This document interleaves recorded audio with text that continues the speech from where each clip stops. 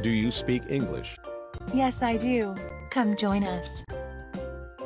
For help with pronunciation, intonation, fluency, accent reduction and more. EasyNativeEnglish.com. Hi everyone. Today I'm going to talk to you about my diary. Right, the reason I'm going to talk to you about this today is because I've been using this, well, since before January actually. Even though I made it for this year, I've actually been using it before, at the end of December. And even though I've been using it, I've been really struggling with it. I didn't think I would, considering I made it, which is really ridiculous, but it's really hard. I am actually finding it difficult. And then I suddenly thought, I told all of you about it, and I told you to use it to help you get more out of this year and to plan your year better and get more productivity out of your life, basically. And the reason I developed it is because I wanted to do so much more this year. So let's just go through what's on here, and then I'll explain to you why I'm struggling with it. And I thought, well, if I'm struggling with it, other people must be struggling with it as well. So jumping ahead to tomorrow, because today's Wednesday, and I've already started filling it in. So on the page itself, you have at the top an affirmation. Now, it says at the top, I have endless talents. I found these affirmations off the internet, and I decided that I would write an affirmation down for each day to tell myself.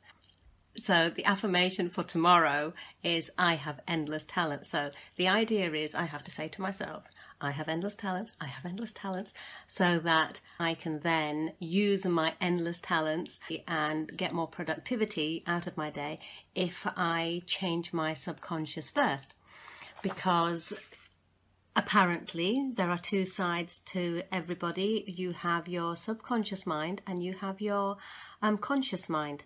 So your conscious mind is your mind that's doing all your work. So for example, if you're on the phone and you're having a conversation and you're thinking about what to do and you're thinking about all the work you have to do and what you want to have for lunch and breakfast and everything. And so your conscious mind is the mind that you use every day. So you're thinking about things on the surface. But your unconscious mind or your subconscious mind is the mind behind that.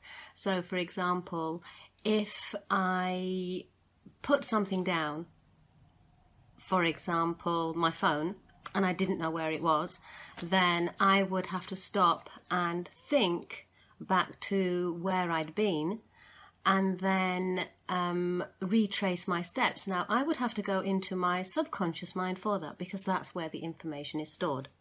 So your subconscious mind is your mind that stores all your information that's happened during your life, all the way from when you were born up till the present time. And the idea is everything that's happened to you, all your experiences you have, are stored in your subconscious mind.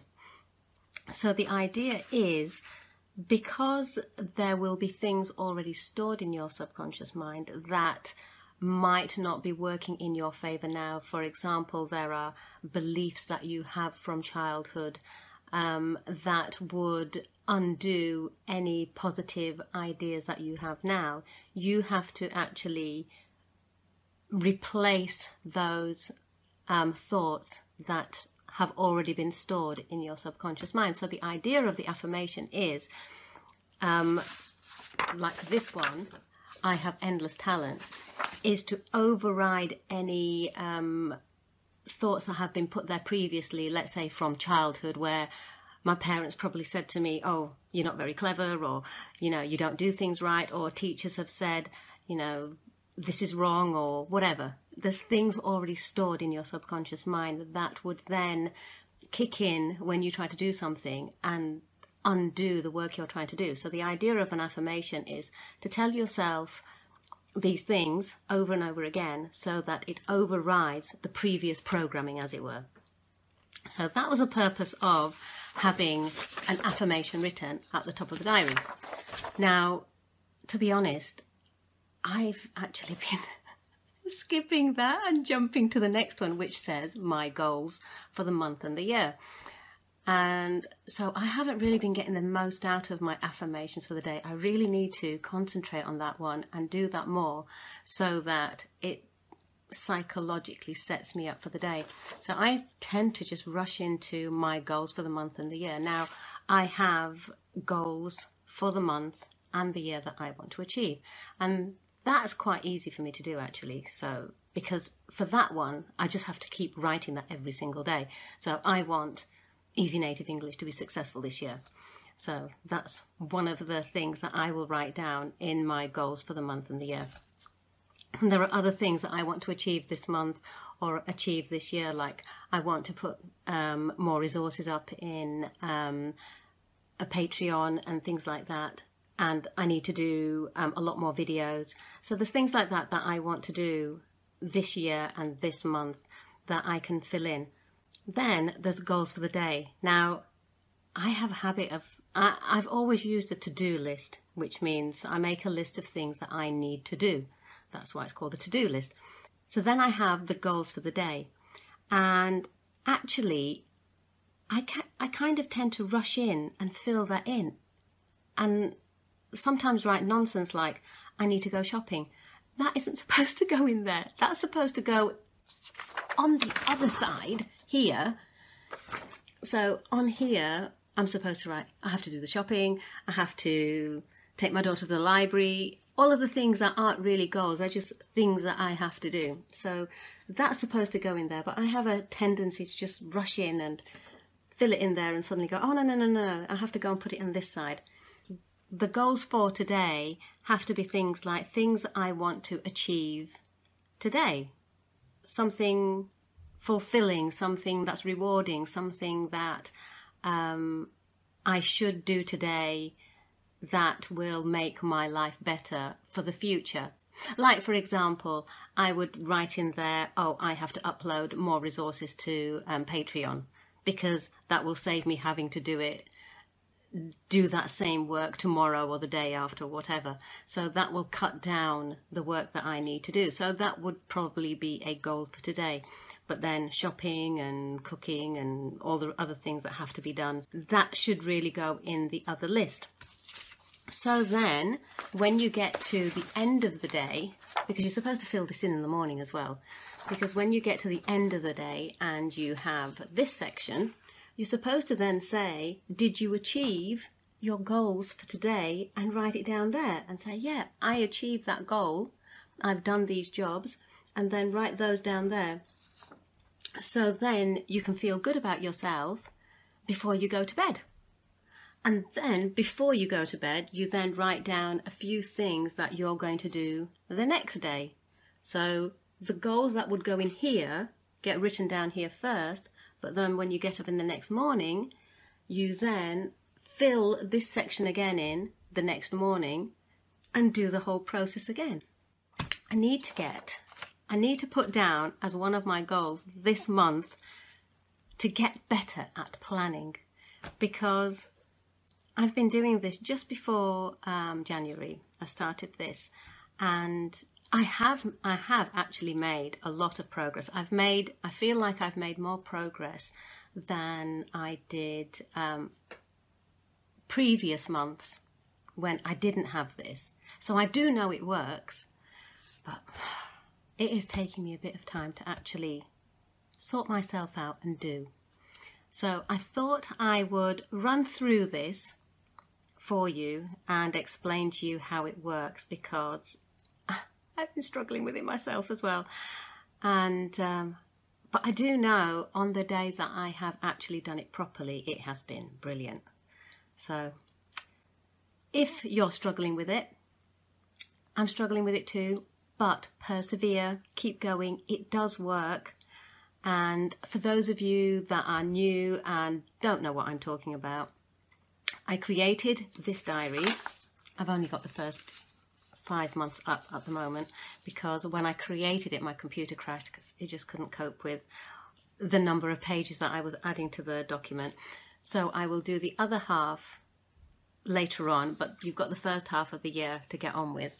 And so I created this diary, Believe You Can and You're Halfway There, so that I could plan the whole of this year and make sure that every single month this year counted and was productive, and whatever I wanted to achieve, I actually managed to achieve this year. Because it's like when you're studying in school or you're studying at university, the structure's done for you. Everything's already prearranged. You already have your lessons set and your lectures set, and you just have to turn up, and then the teacher gives you your work, and then you do your work, and then they give you a deadline, and you have to hand your assignment in. All of those things, those are all set for you, and the idea is you go through that pattern, and when you get to the end, then you get your marks and you take your exams and you achieve your qualification or whatever it is that you're trying to achieve. You pass your exams and your tests. But when you've either stopped studying or there's other things you want to achieve outside of academics, you need a plan too. You need to have a timetable of things to do, and you need to be able to reach those objectives. But if you don't have a plan, how are you ever going to reach them? So I know a lot of you are learning English, or you want to learn English, or you want to become more fluent, or you want to get better at writing, all sorts of things to do with English, develop your vocabulary, etc. But unless you're at school, unless there is somebody there telling you what to do, that's going to be really difficult. So, and also, learning English isn't easy. You are going to get fed up and you just think, oh, this is really difficult, I can't do this. And you have bad days. I have bad days. But that's where the affirmations come in, so that you can tell yourself, no, you do have endless talent. You can do this. Even though it's difficult, you can do this. Even I have to tell myself this, when I'm trying to learn new technology and I'm trying to work out how different things on the internet work, and I haven't got a clue, and I have to go and ask my children because they have a better idea than I have. And you do get fed up, and it's hard work. But if you don't have a plan, then you're planning to fail, basically. So that's the reason I created this, because as a teacher, when I was teaching before, I always used to plan ahead so that I knew what to teach the children I was teaching, so that when I came to do a lesson, then I already had all my resources and everything ready because it was already pre-planned. But now that I'm working on the website and I'm working on this business, I don't have that timetable. I don't have a plan specifically for it, so I had to create one. So that's why I created this, to help me, and then I thought that would help you too. So that's how it works. So I hope that makes it more clearer and you understand better how to use this, and I'm going to keep on working at this, and hopefully it'll get easier for me, and I hope that this helps you become successful in whatever it is that you want to do too. So if you haven't downloaded this already, it's on my Patreon site. So just go to patreon.com/easynativeEnglish. You will find the Motivational Diary 2020 in there. I hope that clears up any confusion of how to use it, and you can make it work for you. Thanks. Bye.